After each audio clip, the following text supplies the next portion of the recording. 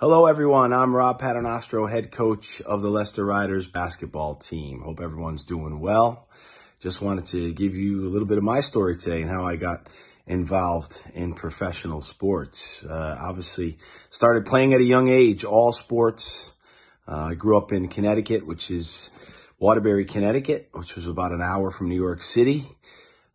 Did everything I possibly could to be outside playing sports. My dad was involved in baseball, so baseball was very important to me, but played baseball, American football, soccer, as we call it in the States, basketball, did everything, tennis, swimming. So, that was my passion growing up. And when I got to high school, I played 3 sports on the varsity team. I played basketball, baseball, and soccer. I had to make a choice when I went to university on whether or not I was going to play basketball or baseball, and I chose basketball. I went to Southern New Hampshire University for 4 years.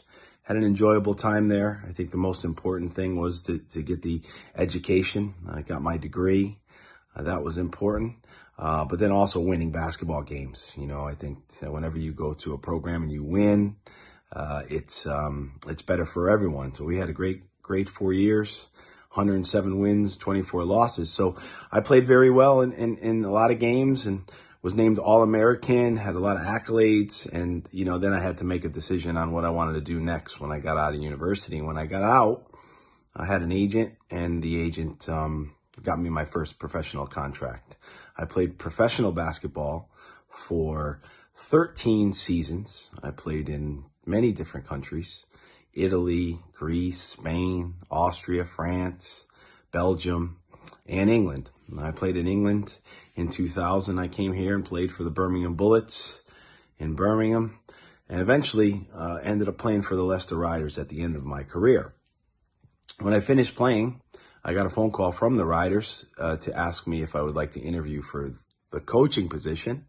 And the rest is history, really. It's been 14 seasons, including this one. When we first started, we didn't have our own arena. We have our own arena now. Our fan base continues to grow. Have you guys been to the Morningside Arena? Hopefully you can get down there if you haven't, because game night is always electric. The atmosphere is great. And, it's something that we're proud of. And, we've brought a lot of trophies to the city, 15 trophies since we arrived 14 seasons ago. So, exciting times down there. I've also had the opportunity to work in the media. As a child, I dreamed of being a baseball broadcaster. But when I went to university, I ended up doing a work placement at a television station, WMUR-TV in Manchester, New Hampshire. I had my own show, which was fun.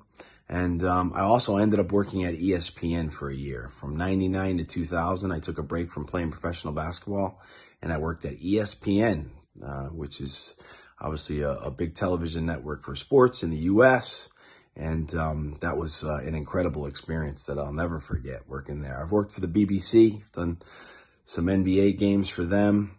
I've worked for Sky Sports, NBA games for them. So, combining the coaching, playing, and also in the media, I have been very fortunate to have a lot of great opportunities to work in sport. So good luck to everybody. I hope you guys are having a great year, and I hope to see you down at the Morningside Arena soon.